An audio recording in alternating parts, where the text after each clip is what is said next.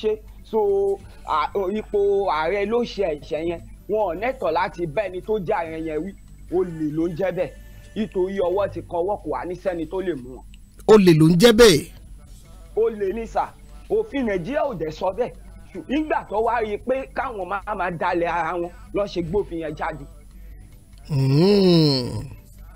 ipe kò sófin tó máa mú for example sìn àwọn tó ń patọ́ kó jáde tí wọ́n àwọn kọ́lọ́pàá jáde tó ń bá ní pé president yẹn wọn ò náṣẹ́ anybody ò náṣẹ́ láti ní pé òun fẹ́ gbé president gangan lọ kóòtù lórí ipò yẹn ipò tó bá máa gbé lọ kóòtù ọ̀nẹ́tọ̀ láti gbé Buhari lọ tó bá máa gbé ọ́fíìsì president lọ máa gbé lọ kóòtù now tell me ẹni tó máa win kéèsì olè ló ń jẹ́ bẹ́sà bọ̀ ní UK tèmi wà yìí o kò sí nǹkan tó jọ bẹ́ẹ̀. kò sí nǹkan tó jọ bẹ́ẹ̀. wá jẹ yẹ́ ní sá ìlú tó tẹ̀ lófin nìyẹn ìyẹ́ wa jẹ́ mi ìfẹ́ mọ́pò tó wà lórílẹ̀‐èdè yìí wá jẹ yẹ́ ìyẹ́. bọ́ tá a bá ní ká wò ó. àwọn tó ga jù bẹ́ẹ̀ tí mi ìfẹ́ dárúkọ tó jẹ́ kó ga jù nínú ìlú yìí tí wọ́n bá ṣẹ̀ yes àwọn òfin kan ò mú wọn ṣùgbọ́n bọ́n bá ṣẹ̀ ó ní bọ́ ṣe ń dín pẹ̀lú wọn. Let me tell you the truth ìlú yìí lófin so ipe president nàìjíríà ò náṣẹ lórí gọ́vnà á pè to order náà orí èèyàn wo là ń dà sí ẹ sọ fún mi wáyé tí Buhari fún ẹ ṣe wá sọ pé gbogbo nǹkan tó yẹ kóun ṣe last year ipe gbogbo nǹkan tó yẹ kóun ṣe lòun ṣe o ipe kó ní kálukú kó máa lọ bí gọ́vnà wọn. kò ṣe come out. That is it n tí mò ń sọ gangan nìyẹn sà. ó ní kó ní kálukú lọ máa bi gọ́vnà ẹ̀ léèrè. lọ bí gọ́vnà ẹ̀ sà lọ bí gọ́vnà ẹ̀ mo ti ṣe ohun tó yẹ kí n ṣe. yes.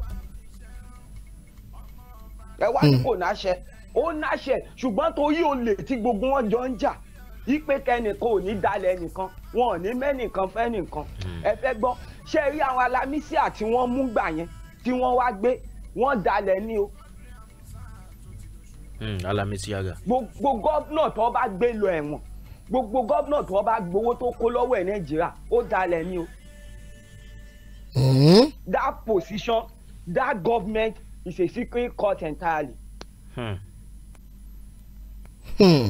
ẹ wẹ gbàgbé lórí ẹ pé wọn ò náṣẹ. pé secret court ni position yẹn gan. bẹ́ẹ̀ ni sà gbogbo ọ́fíìsì tó wà ní nàìjíríà secret court ni. I'm telling you the truth ọmọ ọwọ́ ara wọn ẹ wo àwàlà nàìjíríà àwọn Nigerians ló ń forí fa they know each other ojú lásán ló fi ń jà I will just imagine nígbà táwọn kan náà wọn máa kú lórí bàbá Tinubu àwọn kan kú lórí Àtíkù àwọn kan kú lórí Peter Obi ẹ wo they have where they meet tí wọ́n ti ń bá wọn sọ̀rọ̀ àwọn èèyàn ló kàn waste life ara wọn. Thank you. àwọn èèyàn ló ń waste time ara wọn náà fi waste time ara wọn. ló ń waste ẹ̀mí ni waste life ara wọn. life ara wọn. life ara wọn sà ọmọ ibi tó ti ń pàdé. ní pé gbogbo people tí wọ́n ranjú mọ́ra wọn tán ṣépè fúnra wọn tán ń bara wọn jẹ́ lórí campaign yìí. ẹ wo ẹ gbàgbé ẹ mọ̀ kan ẹ jẹ́ wọ́n sọ̀kan fún yín ṣé rí gbogbo owó tẹ́nibọ́dì wọ́n lè nánu campaign gbogbo àwọn tó ń sọ wọ̀nyí àwọn kan wà tó jẹ́ pé wọ́n sínú inú kánkọ́sì yẹn tó fẹ́ fò tó ń dìde tó fẹ́ di president orílẹ̀-èdè yẹn ṣùgbọ́n àwọn tá à ń sọ yìí owó tẹ́nikẹ́ni wọ́n bá ná wọ́n á rí kọ́fẹ̀ padà.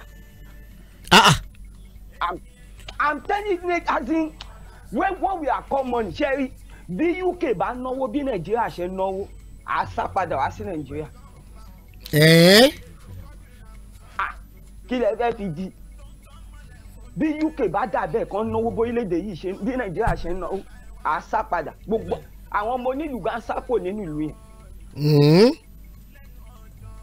Ipa wọn ò lè gbé bẹ́ẹ̀ mọ́ ìyẹn ẹ̀kan ipe president ò náṣẹ ó náṣẹ o ṣé ẹ rí lórí ti ráyọ̀tì Yorùbá ń pòwe kan ipe bí kì í panú. kọ́rọ̀ mi ò wọ̀. bẹ́ẹ̀ ni sà ṣé ẹ rí nígbà tí ebi bá ti dé ẹ̀yin má jì pé ẹnìkan èlò lọ́n ló jí tí adájọ́ fi rán lẹ́wọ̀n ní Nàìjíríà mo ti gbàgbé tí yẹn ń jí tọ́nà fi rán lẹ́wọ̀n ebi là ń sọ̀rọ̀ ẹ̀ ebi tẹ́bi bá dé kò sí ẹni yẹn kébi dé á sọ pé kò sólúwa kó máa sin olúwa tẹ́lẹ̀ sà Ọlọ́run níjà aṣàgbákò ẹ̀ kébi dé kéèyàn wá sọ fún pé ibi tó dé sí ẹ yìí o nígbà tó bá máa bọ́nú ẹ̀ o gbọ́dọ̀ bá iye ẹ̀sùn ó lè má rò pé ẹ̀mejì tá a fi ṣe tó wàá fi tó ebè òfin ní pẹ́ mọ́ ìyá gan lè ní pé wò jẹ́ ká kú ṣe. ṣebí kẹbí ó ti lọ ni. kẹbí ti lọ ni ṣé ẹ̀jẹ̀ wá yẹ jẹ́ ìsọ̀ kankan fún yín ohun tí ìjọba nàìjíríà rò pa àwọn gbọ́n tí wọn ò tí tí iṣẹ́ rí protest táwọn èèyàn ń ṣe yìí gọ́ọ̀mẹ̀ntì ò tí ì rò pé wúlá ni fún wọn ẹja ti bí ìwò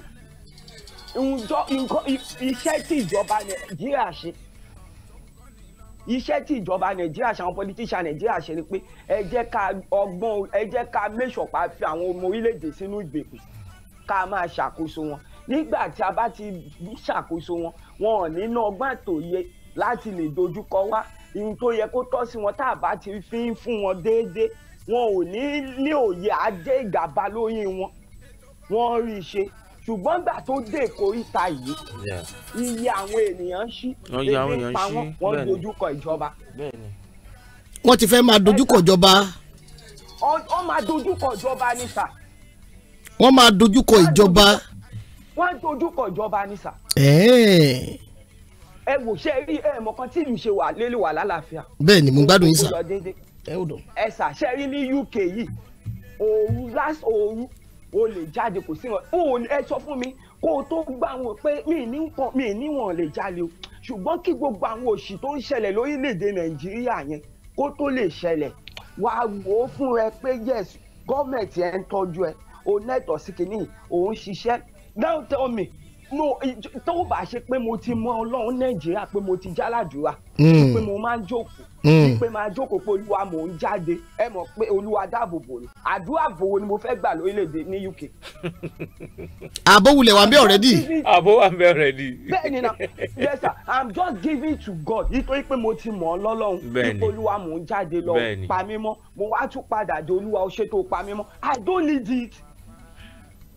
nàìjíríà ní àdúrà àgbàkúndórógbó olúwa bàbá sọ mi padà wálé o torí pé ta lé o. bẹ́ẹ̀ ni ojú ọ̀nà lásán ewu ni dókítà tó fẹ́ lọ rí ewu ni. ó lágbára o.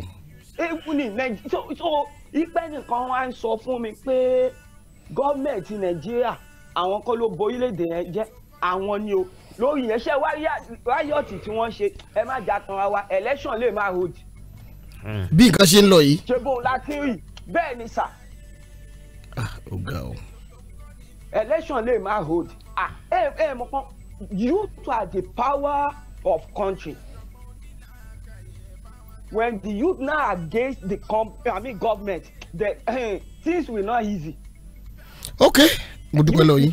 yúùtù yẹn ló wá ti dìde ní ìsinyìí lọ́n dojúkọ ìjọba. láti dojúkọ ìjọba ẹ ṣe gan ni sà. orí ìwà ntọ́ ti ṣe fún wọn. ẹ ṣe gan ni ẹ kú làákàyè o ẹ ṣe gan lọ́wọ́ ní dáadáa káyọ̀ irú ọ̀rọ̀ ńlá ni. ẹ jà tẹ̀wájú lórí ètò yín ètò wa tá a pè ní current affairs ẹ lọ ẹ kúrọ̀ lẹ́ o mo ti mute bàbá kan sórí ìlà ẹ kúrọ̀ lẹ́ sà. ẹ pẹ̀lẹ́ sà ẹ kú ètò. bàbá nìyẹn. ẹ dẹ́kun rògbòdìyàn nàìjíríà. ẹ wò ó kíní ọ̀hún tiẹ̀ tí wàá fẹ́ mọ ga ju bó ṣe yẹ lọ báyìí o. ẹ kò sí ìkan tó mọ̀ ga náà fẹ́ mọ̀ pé tí ìkan bá fẹ́ dáa. bẹ́ẹ̀ni. o gbọ́dọ̀ rí bí eléyìí. bẹ́ẹ̀ni. ṣe rí ìgbésẹ̀ tí buhari gbé yìí. bẹ́ẹ̀ni. ìgbésẹ̀ gidi ló ṣe gbé nàìjíríà.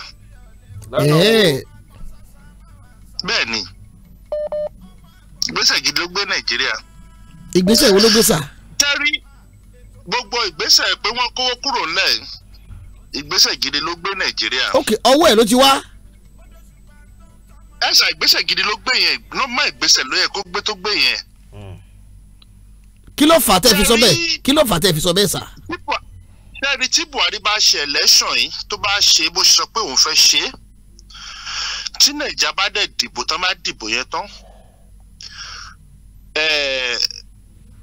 corruption Nigeria máa reduce by almost 60 to 70%.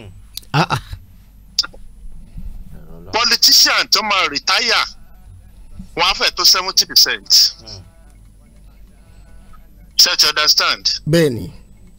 rí gbogbo gọ́vnà tá à ń yàn sí Nàìjíríà lẹ́nìí all the politicians wọ́n ṣe kinní kan Nàìjíríà wọn ò rẹ́dí àti ṣe kankan sí Nàìjíríà rárá kọ́. Gbogbo wọn kó pamọ́ sínú ilé pé tó bá ti dọjọ́ election ẹ jẹ́ ká fi ibi pamọ́ tó bá dọjọ́ election fún wọn ní 3,000 fún 5,000 wọ́n á dìbò fún wa.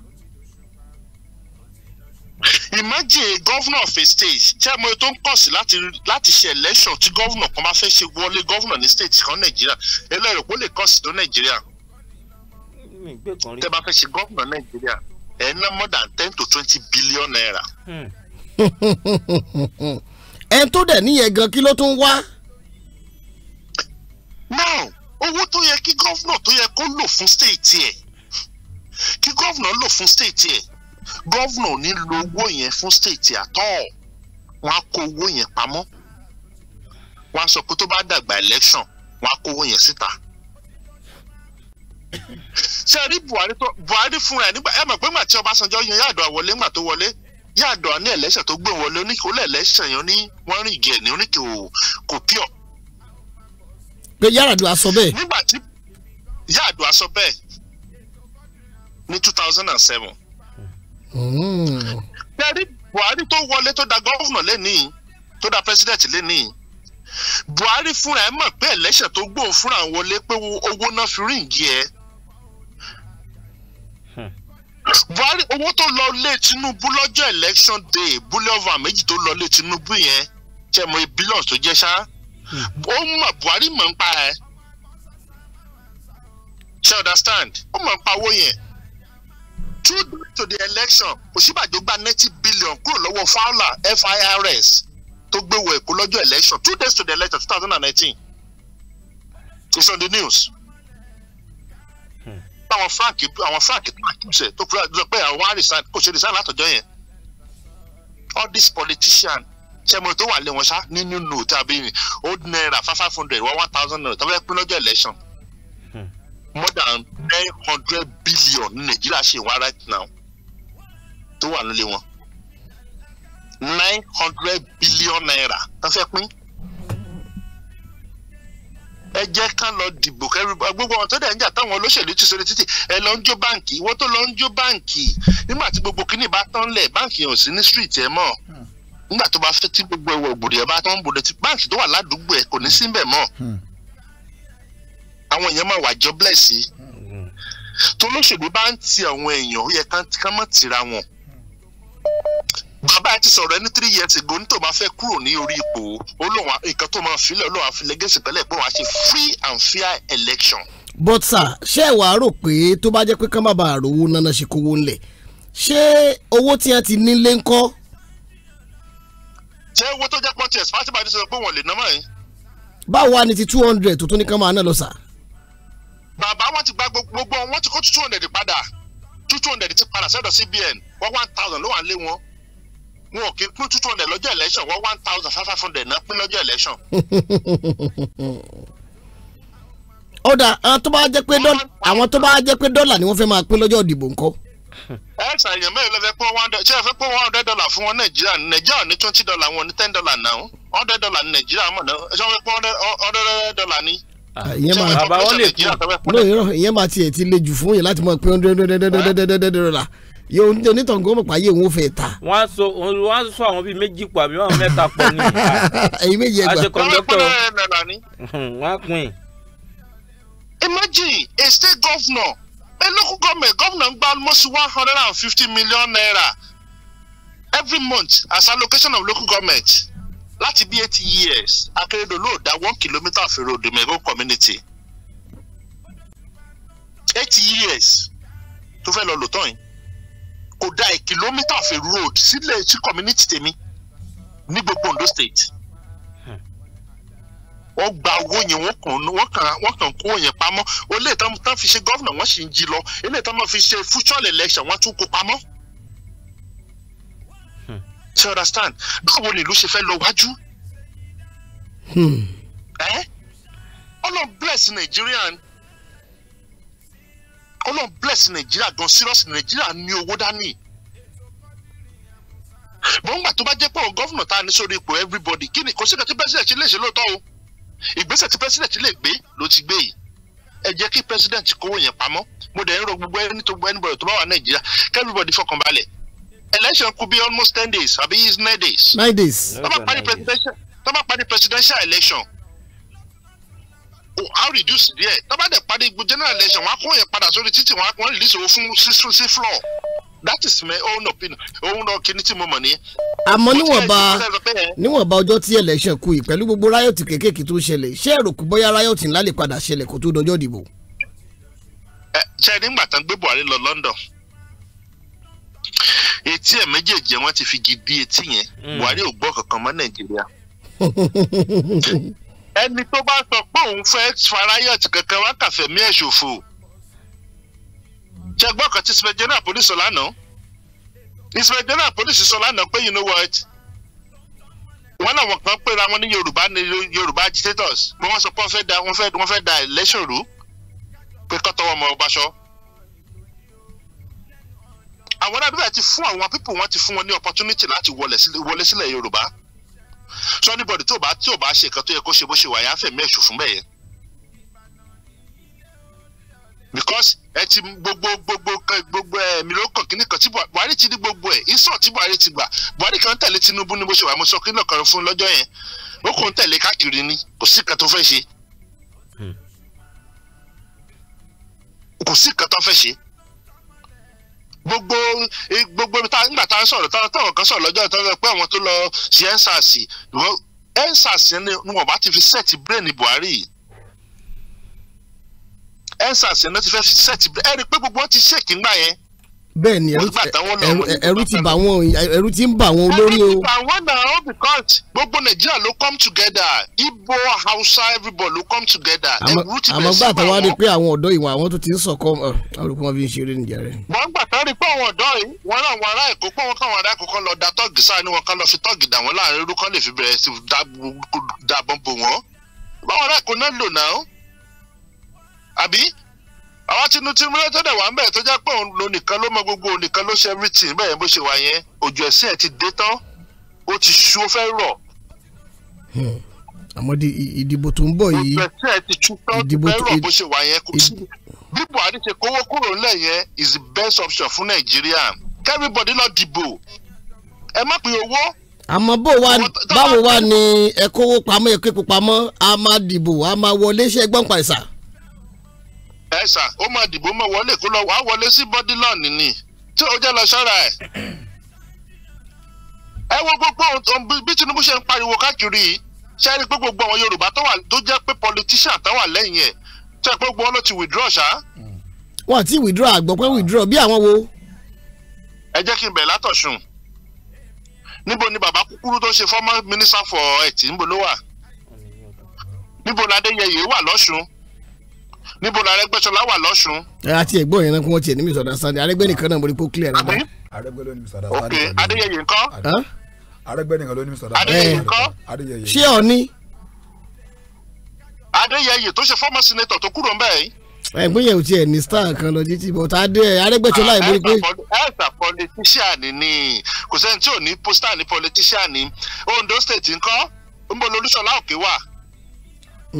àwọn yẹn ò pariwo aláṣọ àdúrà wà. ó rẹ̀ kó àwọn èèyàn ní star lójú tí.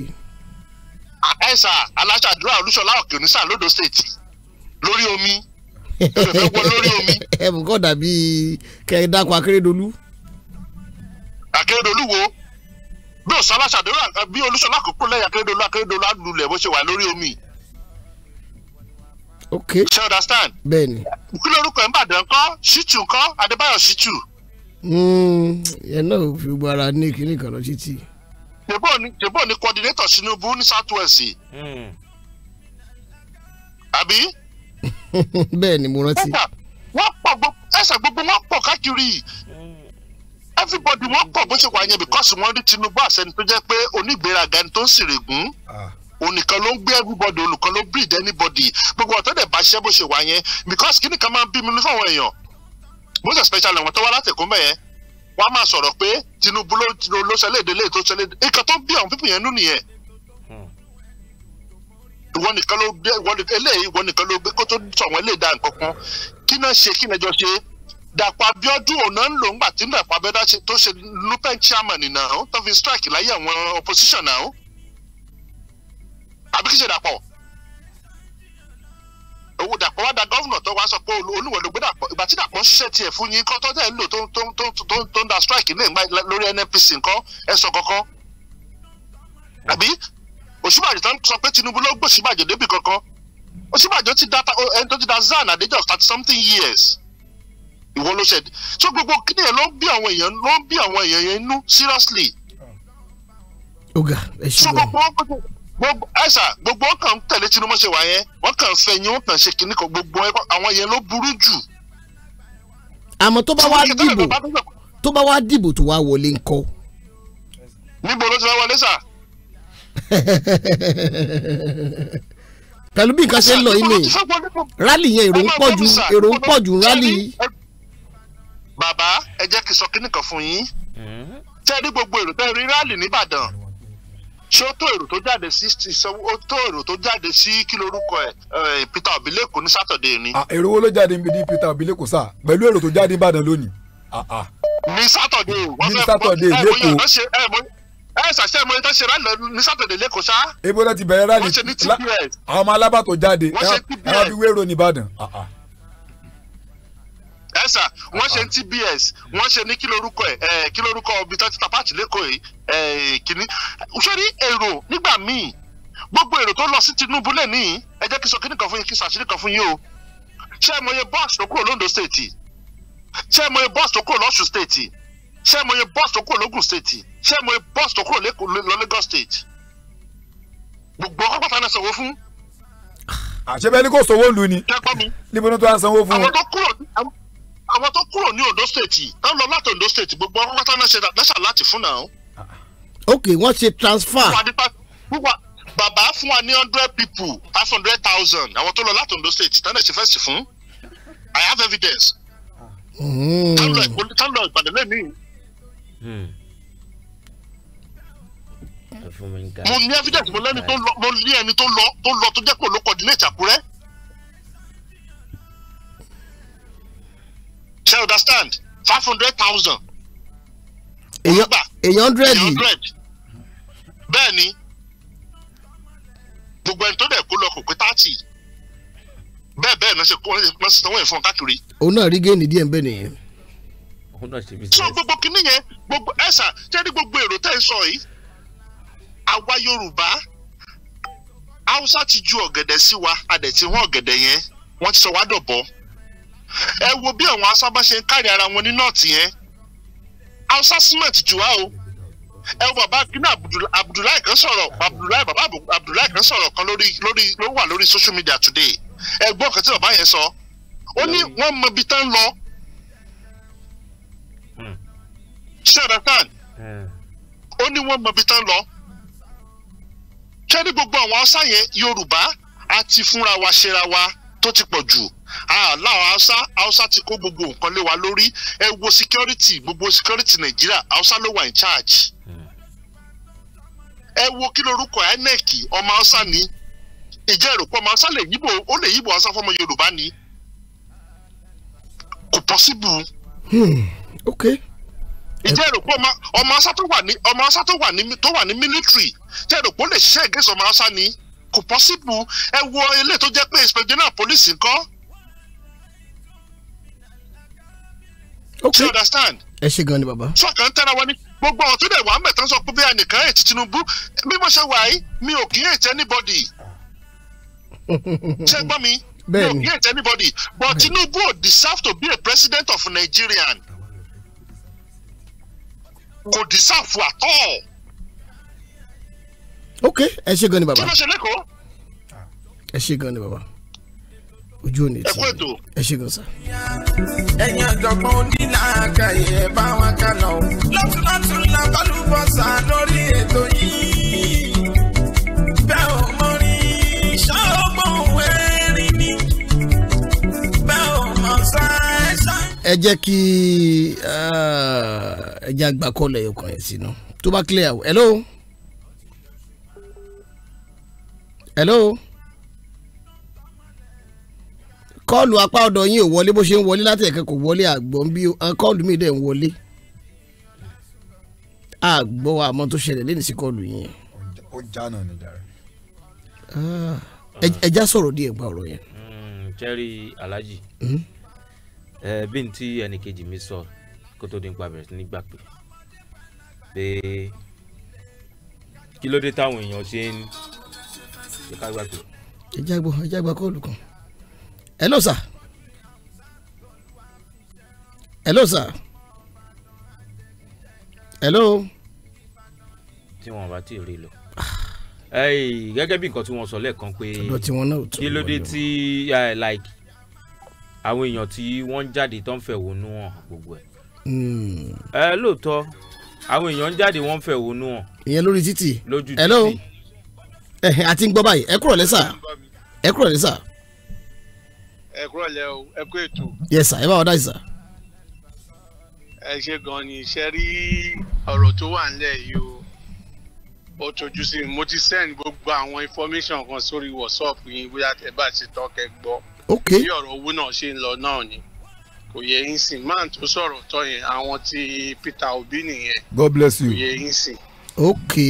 àwọn ti Peter Obi nìyẹn bí bó ṣe ń sọ̀rọ̀ nínà ó dẹ̀ ti a mention yẹn pé yẹ ibi tóun lọ gangan ni ó dẹ̀ jẹ́wọ́ fún yín straight away but ṣe mọ̀ gbogbo nǹkan tó wà nílẹ̀ yìí ṣe rí bí bàbá yìí ṣe kínní yẹn ló ti dáa jù àbọ̀rọ̀ mi ò disturb pé káwa máa wà lé o àwa ń bọ̀ lé o nítorí pé a lè jókòó sí ilé òtútù lọ títí o kò yẹ yín sìn nǹkan tó kàn máa ṣẹlẹ̀ ní pé ẹ ló ṣe ń gbọ́ mi. bẹ́ẹ̀ni. ọ̀rọ̀ tó máa ṣẹlẹ̀ ọ̀rọ̀ tó wà nílẹ̀ ní pé kó lórí dorí ẹ̀ mú ni because election yìí ju ọ̀dà yìí ni. tí ó lọ ju ọ̀dà yìí ni because wọ́n ti kó kúrò nílẹ̀ àwọn politician ni Buhari fi ṣe gbogbo kinní yẹn kọ́ má bàa má rówó náà àti pé kọ́ má bàa má rówó náà ẹ̀rí pé wọ́n tún ṣì máa ná owó ọ̀hún náà because gbogbo owó tó wà ní báǹkì sí ṣé ẹ fẹ́ sọ pé Tinubu ló máa lọ sí báǹkì ni ó máa pe bank manager kó o máa ti gbowó lọ sí ilé náà tí ó fẹ́ lọ sí báǹkì ni ẹ sọ pé àbáwọn gọ́fìnà fẹ́ lọ sí báǹkì ni wọ́n máa bá bank manager sọ̀rọ̀ ni wọ́n máa ti gbowó tuntun wálé fún wọn tí pé wọn ò ní rówó náà yẹn wọ́n máa náwó. àbọ̀rọ̀ mi wọ́n máa náwó. aráàlú ló máa jẹ̀yà ẹ̀. aráàlú ẹ ti gẹ̀ẹ́tì ẹ̀ aráàlú tó máa jẹ̀yà ẹ̀ dẹ̀ lọ́n ti ń jẹ̀yà ẹ̀ báyìí sí. àbọ̀rọ̀ mi àti ń jẹ̀yà gan báyìí. dọ́dọ̀ tí wọ́n ti ń jẹ̀yà ẹ̀ báyìí sí. so but ṣẹ́rí election yìí òun ló máa determine pé bóyá Nàìjíríà máa wà bóyá Nàìjíríà ò ní sí ó lẹ̀ ló tún máa dẹ̀ tún determine wípé bóyá ológun máa gbàjọba o bóyá wọn ò ní gbàjọba o bó ṣe bí election tó ń lọ yìí bó ṣe ń lọ yìí so bó ṣe rí gangan nìyẹn but kò sí nǹkan tí àdúrà ò ṣe sí torí àdúrà náà ló ń gbé Nàìjíríà rò títí débi tó dé yìí sí but Buhari ti fojú wá fọn fèrè ń sìn ó dẹ̀ ti lajú everybody especially àwọn youth yẹn ń sìn ó ti lajú wọn kò yẹ ń sìn àwọn náà dẹ̀ ti wake up gẹ́gẹ́ bí èèyàn kan ṣe sọ síwájú wípé ìgbà SARS yẹn làwọn youth yẹn kan ti dìde tí wọ́n lọ gọ̀ ọ́ but wọ́n ti mọ nǹkan tó fi ti Nigerians wọn lọ dá mi jáde kó máa lọ ka àwọn youth ṣèlú nìyẹn mo gbọ́rọ̀ tí Bob man kan sọ ń sìn pé àwọn wà ní UK ó tọrọ ní ṣebí UK làwa náà wà yìí àwọn òun ṣe pé Ọlọ́run Olúwa lolùṣọ́àgùntàn mi àti ìkà ní UK. ẹ̀yin ò tiẹ̀ ní gbogbo bíbélì yẹn lérí àwòdọ̀ tí yín bẹ̀ yẹn. lolúwa lolùṣọ́àgùntàn mi ní UK. because ẹ̀yin rí pé ààbò normal thing ni ààbò jẹ́ kò jẹ́ ká tó ṣe máa gbàdúrà fáàbò. èmi tí mò ń sọ fún yín tí n bá jí láago méjì òru àbágo kan òru tí n bá wọṣọ tí bá ní pé mo fẹ́ rìn tí mo fẹ́ jáde títí tílẹ̀ aago 7 àárọ̀ máa fi mọ́ kò sí nǹkan kan tó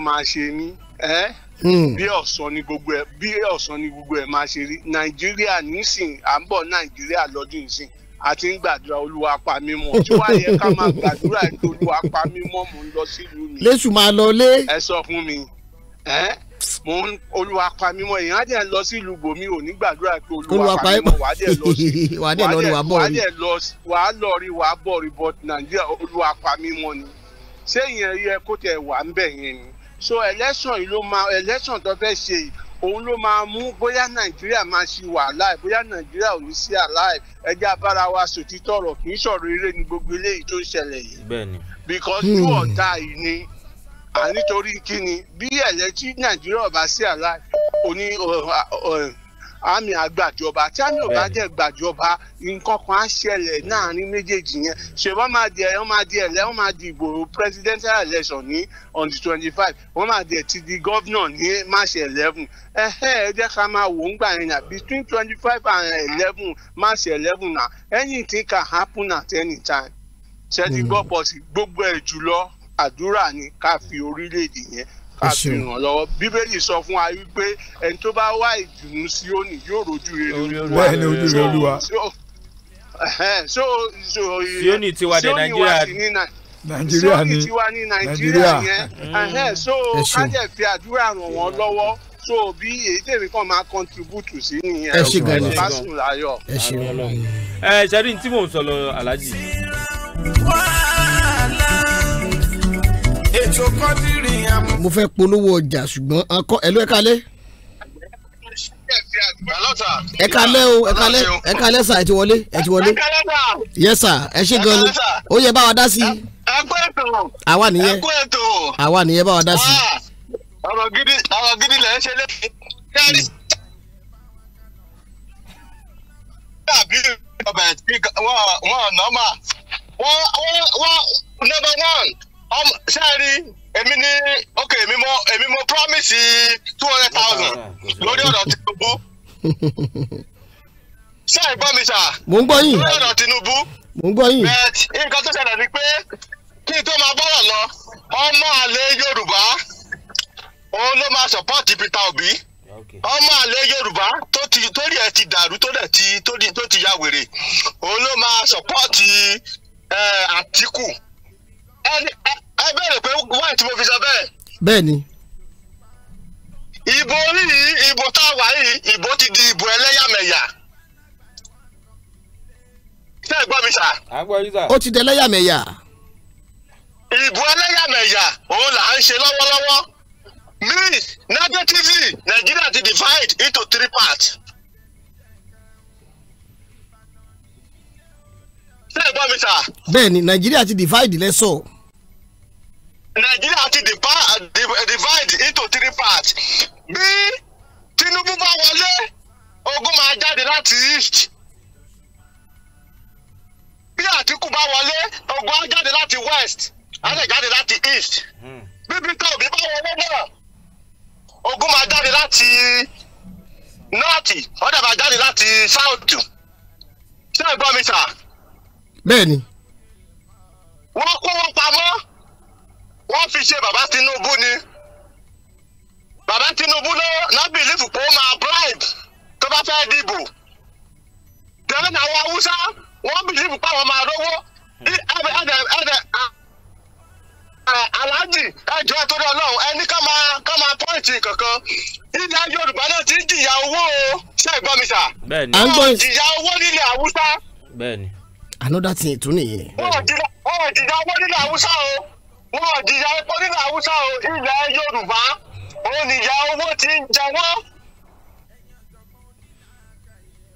tìtorí Tinubu òun náà ṣe kó owó yẹn torí wọ́n mọ̀ pé bàbá yẹn ó máa fẹ́ fowó ṣe é wọ́n kówó kúrò lẹ̀ so wọ́n máa lè ná káńtà ẹ̀ and Haúsá ti ń lo another part wọ́n ò fẹ́ lo owó ní tiwọn ìjọba owó táwọn ní lọ́wọ́ wọ́n máa lò ó then wọ́n lọ fọ́ọ̀jì ID PVC wọ́n ti kó fáwọn ṣe kí ni àwọn ilé ṣáàdì tó máa ya wọlé mo ti sẹ́ǹdì fídíò ẹ̀ sí yín wọ́n máa ya wọlé wọ́n dẹ̀ máa dìbò fún Àtíkù.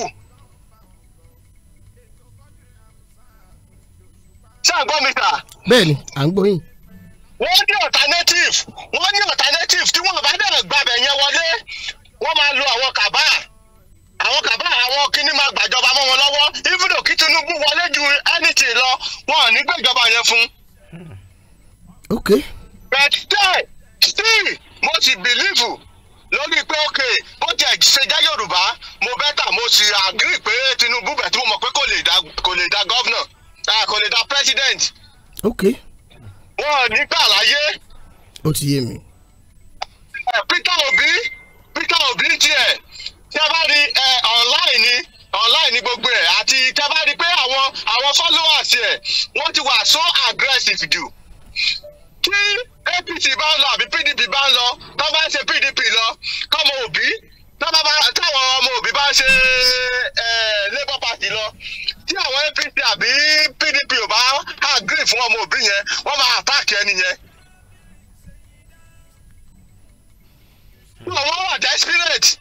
wọ́n wà desperate wọ́n lè dẹ́kun ibi ipò yẹn èèyàn yọkan tí mo mọ̀ pé ó lè dá níbi ipò yẹn oníṣòwò rẹ̀ bẹ̀ẹ̀ ṣòwò rẹ̀ kàn máa ṣe ní 250 years kàn máa ṣe ní 250 years.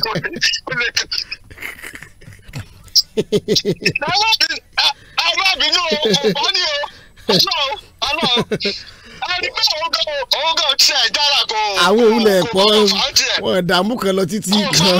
wọ́n mọ̀ pé òun ò lè dá ìṣòro ìpè kí Peter Obi tiẹ̀ online ni ó máa dá lórí online nígbà tó bá dìbò tán lórí president ó máa dá online bẹ̀tẹ̀ mi sọ fún yín 100% Àtíkù náà fẹ́ gbé fún tẹ́ bá ní kíní tí mo sẹ́ẹ̀dì sí yín àwọn Haúsá mọbi tí wọ́n ń lọ Haúsá àti Fúlàní wọ́n mọbi tán ń lọ wọ́n dẹ̀ ń lọ wọ́n ní àwọn ò lè dìbò fún bàbá Tinubu wọ́n ti ń sọ fún wa time without number bẹ̀tẹ̀ àwọn ọmọ Yorùbá kan torí wọn ò tí ì pé tíyà ò tí ì jẹ pé délẹ́wù tó yẹ kó jẹ gbogbo àwọn tó ṣọ̀pọ̀tì pé nǹkan tí Buhari ṣe nǹkan tó dáa ni orí wọn ò pé sorry to say àwọn ṣọ̀pọ̀tì Obi àwọn ṣọ̀pọ̀tì Àtíkù òun tó ń fi yé gẹ̀ẹ́sì bàbá Tinubu òun náà fi sọ pé nǹkan táwọn yẹn ṣe dáa Buhari gan mọ̀ pé nǹkan tó ń ṣe ò dáa Emefiele ó ṣe ìkẹ́ẹ̀sì ó wà aggressive torí pé ó ti gbé gbà yẹn ó jábọ́ ó lulẹ̀ then ó fẹ́ against Tinubu òun ló fi introduce scarcity of money torí wọ́n mọ̀ pé tí ebi bá ti ń pa àwọn èèyàn wọ́n máa against Tinubu ẹ̀ẹ́dẹ̀ máa wo àwọn èèyàn tí wọ́n ti ń bá Tinubu jà APC náà àwọn èèyàn fi kanra mú náà ń bá jà. ẹ ṣé gan ni bàbá ẹ ṣeun. APC náà jà wọn bá PDP jà wọn bá Labour Party jà APC nìkan náà bá jà nǹkan tí àwọn èèyàn wá nìyẹn bẹ́ẹ̀ tí wọ́n ti ní alternative lónìí ìjà máa wá ayé kò sí bó ṣe lè jẹ́ pé everybody náà ti máa padà ọlọ́yàn sì máa padà dún ọyàn ìyá ẹ̀ ní Yorùbá nation náà láti máa padà sí at the end of the day nígbà tó gun yẹn bá dé tán gbogbo wa la máa fèsì ẹ̀. ẹ ṣé gan-an ni bàbá. ẹ máa bẹ́ẹ̀ tó lọ. mo rí i pé àwọn nǹkan kan ẹ̀yin ìyá ìjọ torí Ọlọ́run ẹ má jẹ́ kí n gbàgbé ìpolówó because iléeṣẹ́ sell property ẹ̀yin ẹ̀ mo fẹ́ kẹ́ ẹ nóòtì nọ́mbà tí mo fẹ́ pè fún yín kẹ́ ẹ dẹ̀ gbọ́ ọ̀rọ̀ tí mo fẹ́ sọ dáadáa ṣe rí a máa ń sọ kínní kan fún yín nípa ọ̀pọ̀lọpọ̀ àwọn èèyàn tí wọ́n sọ pé látàrí insecurity tó ń lọ ní Nàìjíríà ó fà tó fi jẹ́ pé ọ̀pọ̀lọpọ̀ àwọn èèyàn tó wà ní diaspora ọ̀pọ̀lọpọ̀ àwọn èèyàn tó wà lókè òkun àwọn ni wọ́n máa ń pè wá ní Ghana pé kí n jọ táwọn bá fẹ́ ní property ní Ghana báwo làwọn ṣe lè ṣe ló dẹ̀ jẹ́ ká mọ̀ pé iṣẹ́ ìròyìn níṣẹ́ tiwa ṣùgbọ́n tó bá jẹ́ nípa ti pé ẹ fẹ́ ra ilé ní Ghana àbẹ́ fẹ́ ra ilẹ̀ tẹ́ máa kọ́ fúnra yín àbẹ́ tí ẹ fẹ́ rẹ́ǹtì ilé àbẹ́ ìwábi tẹ́ máa gbé fún bí ọ̀sẹ̀ méjì àbóṣù kan especially ẹ̀yin tó jẹ́ pé ẹ ti ń pè mí pé ẹ̀yin náà fẹ́ ní property ní Ghana torí pé Ghana wà peaceful gan iná ò kí ń lọ security ó wà 24 hours náà la fi rìn ní Ghana tẹ́yìn náà bá wá rí pé ẹ fẹ́ ní property ní orílẹ̀-èdè Ghana kò nílò pé kẹ́ ẹ jẹ́ ọmọ Ghana o kẹ́ ẹ tó nílé àbí kẹ́ ẹ tó ra ilé àbí kẹ́ ẹ tó kọ́ ilé sí Ghana ìyẹn ò nílò pé ẹ gbọ́dọ̀ ní dọ́kúmẹ́ǹtì Ghana lọ́wọ́ o tẹ́ ẹ bá ti lówó yín ẹ lè kọ́lé sí Ghana tàbí kẹ́ ẹ ra ilé sí Ghana ó kàn jẹ́ pé ilé tẹ́ ẹ bá kọ́ àbí ilé tẹ́ ẹ bá rà òun lẹ gbọ́dọ̀ ní dọ́kúmẹ́ǹtì ẹ̀ lọ́wọ́ dáadáa tẹ́ bá fẹ́ ra ilé tó fọkànbalẹ̀ àbẹ́ fẹ́ ra ilẹ̀ tó fọkànbalẹ̀ tẹ́ máa fi kọ́lé iléeṣẹ́ sell property àwọn la recommend fún yín wọ́n jẹ́ kan lára àwọn iléeṣẹ́ tó jẹ́ pé a lè fọwọ́ wọn sọ̀yà ẹja gbọ́ polówó wọn lẹ́yìn polówó máa wá fún yín ní phone number ọ̀gá àgbà tó jẹ́ pé àwọn gangan náà ní iléeṣẹ́ yẹn ẹja gbọ́ polówó wọn ẹ ṣeun ẹ kú kalẹ̀. Sell property ti kórede o. ìròyìn ayọ̀ rèé fún gbogbo ẹni tó wù lọ́kàn láti ní ilẹ̀ lórílẹ̀‐èdè Ghana tẹ́sí máa rówó dọ́là lóṣooṣù. ǹjẹ́ ẹ̀yin fẹ́ ralẹ̀ pẹ̀lú ìwé tó pé pérépéré láti kọ́lé sí láì ní wàhálà ọmọ onílẹ̀ kankan nínú? ẹ má fòyà, iléeṣẹ́ Sell Property ní kẹ́ ẹ kàn sí. ǹjẹ́ ẹ̀yin fẹ́ ṣèdókòwò ilẹ̀ tẹ́sí máa rówó lọ́dọọdún àbí ìdókòwò ilẹ̀ tí yóò mú káyé rọrùn fáwọn ìran tó ń bọ̀ lẹ́yìn? iléeṣẹ́ Sell Property ló mójúlé jẹ́ abẹ́ ṣeṣe. kò tán síbẹ̀, bẹ́yìn bá ń jàrán kan láti wá sórílẹ̀-èdè Ghana tẹ́ nílò ilé ìtura láti sùn sí pẹ̀lú ìfọ̀kànbalẹ̀ àti mọ́tò ọlọ́yẹ tí ó máa gbé yín káàkiri ìlú, ẹ kàn sí wa nílé iṣẹ́ Sell Property. bẹ́yìn bá wá nílò ilé ọlọ́ràá láti fi dáko aládàá ńlá pẹ̀lú èrè tabua, ẹ̀yin náà ẹ kàn sí wa ní Sell Property. àwọn ilẹ̀ tá à ń ta fini lọ́kàn balẹ̀ débẹ̀ kọ̀nfàmù ni, bẹ́ẹ̀ sì lówó wọn ò gara pẹ̀lú àwọn dọ́kúmẹ̀ntì tó pé pérépéré láì ní bayobayo nú. káàkiri orílẹ̀-èdè Ghana la nílẹ̀ sí. ó yá ẹ̀yin náà ẹ gbéra tán, ẹ kàn sí ilé iṣẹ́ Sell Property Limited tó wà ní Street 1 Highway Junction Lakeside Estate Botue Ghana. ẹ pè +233 5981 4333 tàbí +233 5482 09009. ẹ tún lè kàn sí wa lórí ìtàkùn ayélujára www.sellpropertypro.com. ẹ bá wa dọ̀rẹ́ lórí Instagram àti Facebook @sellproperty. Sell Property, ilé iṣẹ́ tó ṣe é fọkàn tán.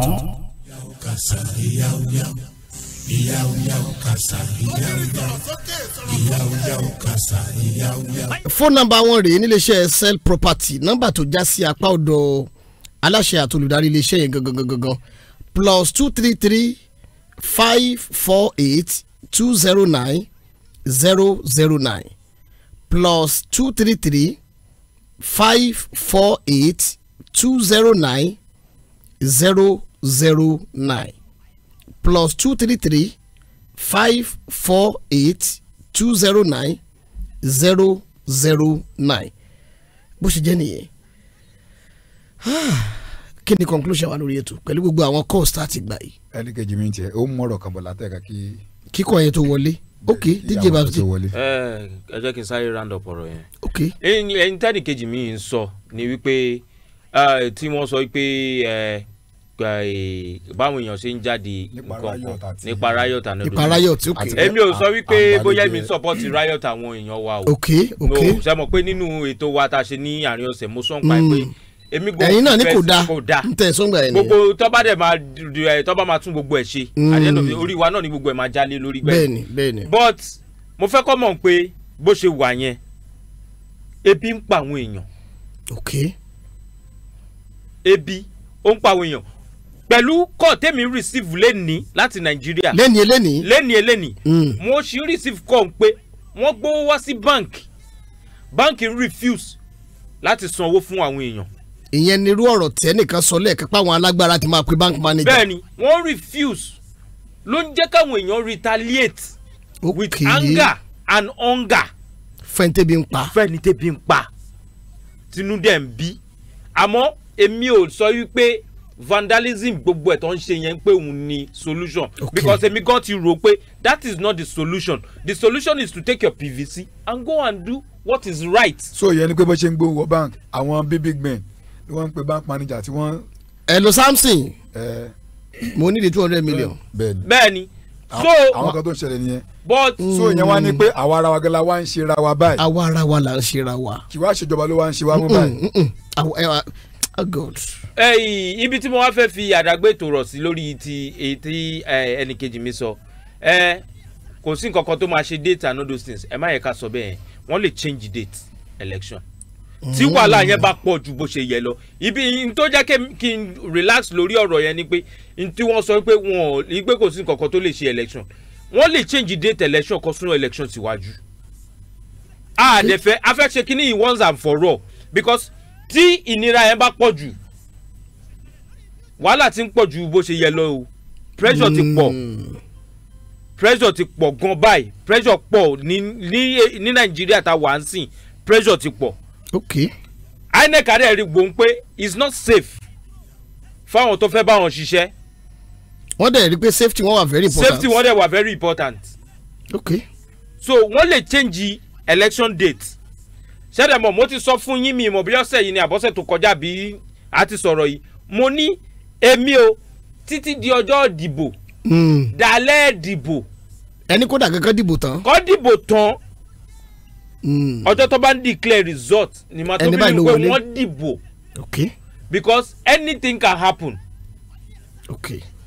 ó lè máa dìbò lọ́wọ́ kọ́ ni wọ́n decide pé wọ́n cancel gbogbo òbò. ebi kan ló ṣẹlẹ̀ lásìkò gbà tí wọ́n sọ pé wọ́n dìbò Abíọ́lá. bẹ́ẹ̀ni tí wọ́n sọ pé wọ́n cancel dìbò pé kò sí bò. wọ́n nígbà tí wọ́n ń ka ìbò lọ́wọ́ wọ́n lọ́pọ̀lọpọ̀ àwọn èèyàn tó já wọn tàbíọ́lá ti ń dunnú pé gẹ́gẹ́ bí ààrẹ mẹ̀kúnnù tó ló fẹ́ tó lù ṣe o. bẹ́ẹ̀ni. wọ́n dé bọ́ ṣe ń kàbò lọ́wọ́ tán kàbò lọ́wọ́ inú àwọn èèyàn ti ń dùn pé àti bọ́ nínú ìṣẹ́ àti bọ́ nínú ebi àti bọ́ nínú wàhálà wọ́n ní làwọn kan bá dìde náà bá láwọn APN àbí nǹkan wọ́n ti gbowó fún wọn náà bá ní wọ́n ní ká sọ fún pé kẹ́ ẹ mọ́ ka ìbò yẹn mọ́ ibi tẹ́ ẹ bá dé yẹn ẹ jẹ́ àkàtà ẹ bọ́ ṣe ń kà ó ti ń fẹ́ fún Abíọ́lá ńgbà yẹn wọ́n ní kò pẹ́ kó jìnnà ààrẹ oníbọn òjé ọba ní kán mọ́ káàbò mọ́ ipe kan dàrú níbi tán táwa làárẹ̀ oníbọn òjé ńgbà yẹn General Ibrahim Babangida wọ́n ló bá ní ẹ mọ́ káàbò mọ́ o níbi tẹ́ ẹ bá dé yẹn sùn wọ́n á lè sọ pé ìbò tá a di o at inconclusive ni wọ́n àti kàbò tán ẹnu ẹ̀nà wà títí tí ara fi ré MKO Abíọ́lá tí yẹn fi lọ declare rẹ̀ as a winner ìyẹn náà fi gbà mú okóbá rẹ̀ bẹ́ẹ̀ni láyé ò ní sọ bẹ́ẹ̀ mọ́. so òun lèmi fi sọ pé kọ́ má jẹ́ kí kìíní àdúrà la nídìí láti máa fi push gbogbo kìíní lóòótọ́ bọ̀ ó ti ń rẹ àdúrà náà. ó ti ń rẹ ẹ wo ẹ jẹ́ àmọ́ gbàgbọ́ àbẹ́ lọ lé ti wá. so the best thing ni pé nǹkan aṣọ lọ́sẹ̀ tó ti kú bẹ́ẹ̀ nìyẹn. kọ́ jọ torí tọ́ lọ́hùn gbogbo bọ́ ṣe lọ ń juná sí báǹkì tó ń ṣe gbogbo ẹ̀ ìyẹn kọ́ ni solution kọ́ jọ nítorí tọ́ lọ́hùn kọ́ fọwọ́ wọnú. ẹ mọ̀ pé wà lórí screen ṣá. kọ́ fọwọ́ wọnú. mi ò èyí tí yàrá ní kejì mi sọ ni mò ń fi ẹ̀mí gbé lọ. ẹ máa meditate ẹ lọ kọ́ máa bá mi fẹ̀ ẹ̀mí rìn. rìnrìn àjò. so kọ́ jọ nítorí Ọlọ́run gbogbo tí wọ́n ṣe kọ́ máa bà nǹkan jẹ́ kọ́ jọ. then àwọn bank officials èèyàn bíi tiyín ni wọ́n ń ṣiṣẹ́ fáwọn èèyàn ní kọ́ jọ nítorí tọ́lọ́run kọ́ má lọ fi anger because mo rí fídíò kan láìpẹ́ bọ́ ṣe ń já géètì ní àwọn tí wọ́n ń ṣiṣẹ́ tó jẹ́ bí bank officials láyà wọ́n ń já ẹlòmíì kan wà hypertensive wọ́n lè má fọwọ́ kan. adẹ̀ ti dákú sílẹ̀. adẹ̀ ti kú wọn ò kí tẹ́jọ́ kó dákú tó bá tiẹ̀ dákú rẹ̀ bá dájí ó máa kú instantly ni. ok. so kọ́jọ́ nítorí tọ́lọ́hún kọ́ fi gbogbo kínní 9 days náà ló kù lágbára ọlọ́run á fi gbogbo ìfisọ́ ẹ̀ṣọ́ wa. ẹja máa lọ lé ká dádúró lápá bíbá ìfúnta lẹ́yìn ká lè bá láǹfààní àti padà wá tó bá di ní ọjọ́ mẹ́jọ.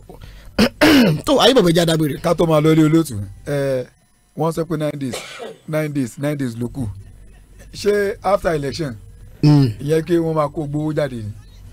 a máa wò náà ni. wọ́n lè kó gbowó jáde after election. èyí táwọn bára sọ náà ni pé gbogbo ìgbà tí ó bá wù tí ó bá máa circulate ká máa ṣe jẹ́jẹ́ bóyá ní gbòòrò ni o bóyá nínú ilé ni o. àbílẹ́niwò ẹ̀ tá a bá wà. ọjọ́ ìdìbò àbẹ̀yìn ìdìbò bọ̀ wípé wọ́n máa sún ọjọ́ ìdìbò síwájú olóòtú wọn ò lè sún ọjọ́ ìdìbò síwájú o. ok ká máa wò. torí pé tó máa lọ sún ọjọ́ ìdìbò síwájú tí rògbòdìyàn ń ṣẹlẹ̀ àwọn military lè take over o. kò sí wàhálà. ok ẹ já máa lọ ní. ọlọ́dẹ jẹ́ kí wọ́n sún ọjọ́ ìdìbò síwájú torí pé àwa la máa wọlé. ẹ já lọ. ẹni pé olóòtú lọ́jọ́ òtò ní ààbò àwọn ọlọ́tẹ̀ lónìí. mo rí pé ẹ̀bùn ọlọ́tẹ̀. bẹ́ẹ̀ ni nítorí pé wọ́n kàn fáì pẹ̀lú ọ̀rọ̀ tájọ́ sọ.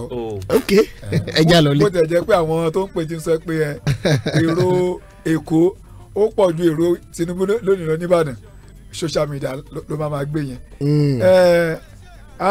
olóòtú ẹ ṣe gbogbo àwọn tí wọ́n ti bá wa bẹ̀rẹ̀ tó lọ́jọ́ tòní tẹ́ bá wa bá débi tá a bá dé yìí pàtàkì pé ẹ ṣeun inú wa dùn bẹ́ẹ̀ láyọ̀ wa kú nítorí pé bá a ṣe ń gbé wa lẹ́ ń bá wa gbà tájọ́ ń yiri ẹ̀ wò lágbọ̀rọ̀ Ọlọ́run gbogbo ìdùnnú Nàìjíríà ire Nàìjíríà kò ní sẹ́yìn gbogbo wa o láṣẹ Èdùmàrè ìbò Nàìjíríà ọlọ́ọ̀bá òkè kò ní jẹ́ kó jẹ́ ìtàjẹ̀sílẹ̀ nínú ilé ẹnì kọ̀ọ̀kan wa kó tó dìgbà tájọ máa pàdé orúkọ tèmi kò yí fìgbà kan yín padà Abímbọ́lá Ọmọlágbájú tí gbogbo yín mọ̀ sí ayé bọ̀bọ̀ ayé kan ló bá kan ire o.